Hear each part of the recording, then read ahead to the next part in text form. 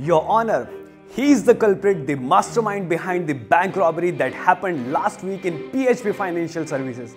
And I have all the evidence to prove it, and all the evidence are stored in this laptop.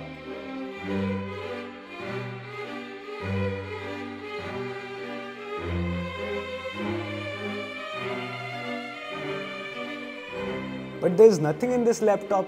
Are you fooling me? What?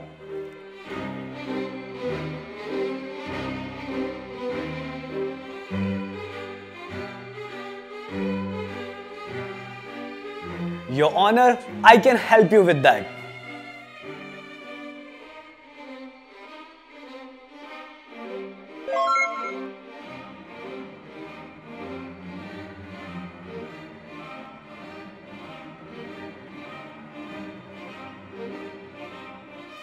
All this proves you are guilty.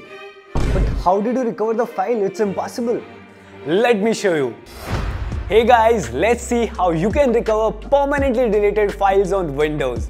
If you delete a file normally, you can find it in the recycle bin. But if you delete a file permanently, you cannot recover them from recycle bin. But these permanently deleted files can still be recovered using some file recovery softwares you like.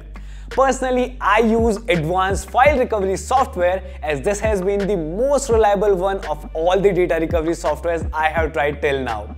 In case you want to use the same, you can download it from the link given in the description.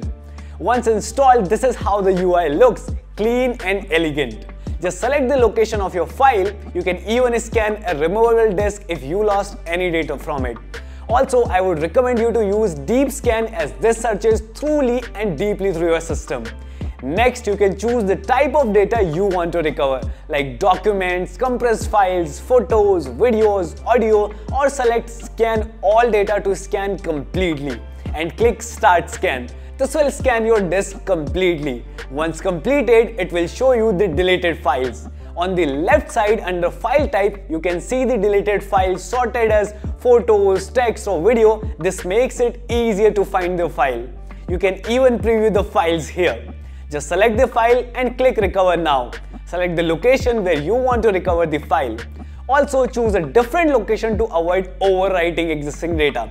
This will recover the file. As you can see, this works really well. And that's it. Like the video if it helped you recover your deleted files, and don't forget to subscribe to our channel.